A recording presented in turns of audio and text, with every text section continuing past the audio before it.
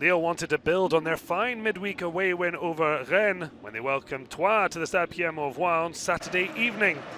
Ending a run of 6 winless in Ligue 1 Uber Eats had Les Dogs tails up, but José and Gourvenec would have been aware of LOSC's poor record against ESTAC. Lille had not won any of their last 6 encounters with Troyes in Ligue 1 Uber Eats, and Laurent Batle's men travelled north after a fine 2-0 win over Lorient in midweek, and the visitors were in dreamland after this stunning effort from Tristan DINGOME. Second goal of the season for the 30-year-old midfielder, but certainly none better. Involved in Troyes' last 5 Ligue 1 Uber Eats goals, 2 goals and 3 assists. Well, Lille conceding for the 24th time, already one more than the entirety of their league title winning campaign last season.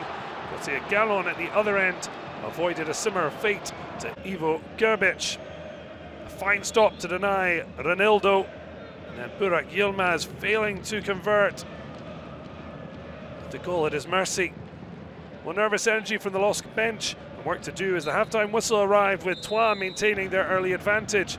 ESTAC had not managed to win consecutive games on more than one occasion in a single season in the league since 2001-2, meaning 6 seasons without achieving the feat. Well, Jonathan David coming off the bench, and the Canadian international would make an almost immediate impact. Great movement, and onside, the league's top scorer struck again. His 11th goal of an already profitable season for the champions. Just 3 minutes after the restart. And David doing his thing again.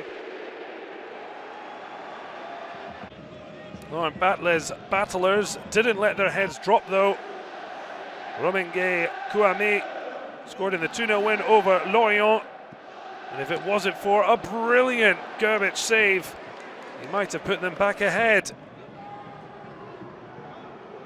With only 5 minutes of the 90 remaining, a 4th draw at home was on the cards. That's until David found space in the box. Striking across goal. Initially hoped it might be his 12th of the season, but in the end going down as a GIRAUDON own goal. But David and Lille didn't care. Slice of luck, getting Les Dogs on top.